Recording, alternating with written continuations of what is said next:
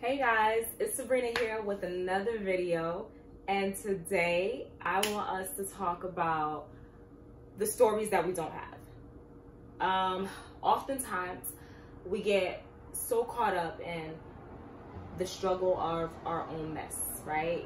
The mess in our lives that we fail to realize in that moment that we could be going through way worse. And it's not to downplay anybody's situation, and it's not to be insensitive or say that your life isn't difficult or things are not going wrong in your life, but it's just one of those things that we have to constantly remind ourselves that things can be worse, that there's someone out there who wish they could change stories with us. That being said, I personally, I am so grateful for the stories that don't belong to me. I am grateful for the fact that my story isn't linked or tied to identity confusion. Like, I know who I am. I know who I'm not. I don't have the story of homosexuality. That's not my story. I don't have the story of being neglected or abandoned. I don't have the story of missing a limb. I don't have a story of, this life-threatening condition or this disease or this sickness, and, I don't have, and even, let's get down, these are all the big things, right? The things that people look at, like, being a drunk, being a drug addict, and, identity confusion, and this, that, and the third. But what about those stories that are deep in here? The ones that aren't as public to the open eye, but if someone reads your heart, they can tell that this is, what's wrong with you. I am so happy that I don't have the story, like, gossip isn't my story. I'm so happy that evilness isn't my story. I'm so happy that, what's that thing called? To never be satisfied and to never be happy. Like, that's not my story. And it's just so crazy. The news has a very good way of portraying to us these stories and people's everyday lives, and how we're seeing so many people go through so much. Every minute you turn around, you're hearing about some bad news, another killing, and this person threw this person out the window, and this person got kidnapped, and this person drowned. Like, it's just so much. Like, there's just so much wrong going on in the world. So many bad things are happening, and every single day I'm just so grateful for the fact that that is not my story. My story isn't a recovering addict. My story isn't recovering from rehab, from some domestic violence relationship. My story isn't, just me getting shot. My story isn't about, me about to commit suicide. And my story is not publicized. Because I have my own story. And trust me, it's not pretty. But I'm so grateful that my story is not out for the public to see. And the most beautiful thing about our stories, our individual stories, is the fact that we control the narrative. We can't control everything that happens to us or around us, but we control the narrative. We control what we want our story to say about us. And I think that that gives us the upper hand.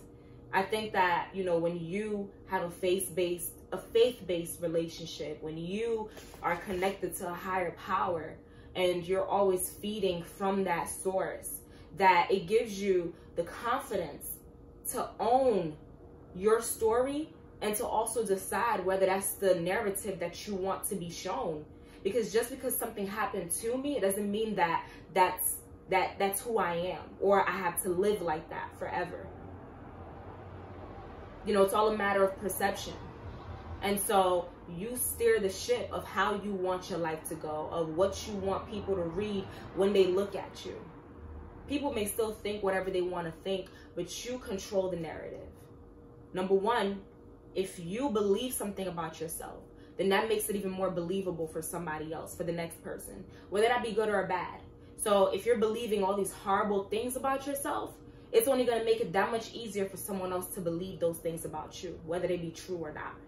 In the same sense, if you believe great things about yourself, despite what your life may look like, then, you know, it's easier to convince someone that this is who you are. This is the story of your life. This is what the type of life that you want to live. And so I just want to encourage all of us to really just take inventory into our lives and really just be grateful for the stories that we don't have, the burdens that we don't have to carry. The fact that I don't have to sit here and explain to you how many family members that I lost during the past 6 months or 1 year. The fact that I don't have to sit here, you know, and I'm not talking to you from, you know, in an interrogation room and, you know, telling you about what took place and what happened to me and what was done to me. There's been a lot done to me, but I'm just so grateful that I'm not carrying someone else's story, someone else's burden. You get what I'm saying? Like, and whenever your life seems too difficult, whenever your life just seems too overwhelming, just remind yourself of where you can be. And just remember that you wouldn't want to trade lives or stories with anybody else in this world. You know, whatever you may think that's going on in somebody else's life, whatever story you think they have that's so much better than yours, understand that they're dealing with way more than what you think. They're up against so much more internally. They may look like they have it all together, and they may have the great job, and they may look like they're doing well, but you don't know what they're battling inside of here. You don't know the insomnia that they're experiencing. You don't know the heartaches. You don't know the things that keep them up at night. You don't know anything that's troubling them. You don't know the feeling of unfulfillment that they have, the feeling of depression that they have that they don't even ask for. It's not like they just want to be depressed. Some people just naturally face that. You don't know the type of generational curses that are on them that they're battling with every day. So I encourage you all to really just be so grateful for the stories that you don't have to tell, the stories that don't belong to you. I understand we all have, you know, tough lives, right? We're all going through things, but it is very, very, very crucial that you just, that you literally just understand that you are better off with your own story than anybody else's, because you probably couldn't handle what the next person is going through, and vice versa. They probably can't handle what you're going through. We're all fit to be able to handle and carry certain things, and the last thing you want to do is to be carrying someone else's burden, carry someone else's life when you're not equipped for it.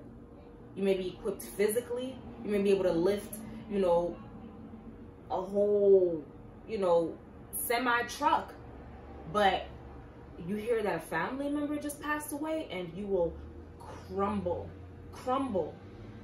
So, you know, also, this is also to just encourage everyone to just be kind to one another.